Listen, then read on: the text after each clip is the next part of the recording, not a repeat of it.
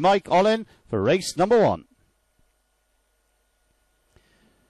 Up they go away and racing 3 and 4 out quickly, followed by 2, 1, 5 and 6. They head on down towards the opening corner. In front it's Orchard Boreen goes around, but it's 3 now up the inside. ALDWORTH VELVET takes up the running. It's 3, 4, 1 the order, heading down the backstretch drive, and in front it's still ALDWORTH VELVET leads down towards the third bend, being tracked in second by 4 Orchard Boreen, 1 back in third, but cutting clear now. ALDWORTH VELVET now goes further and further clear and heads to the judge and is home for all money. It's going to finish 3, 1, 4, and there they go.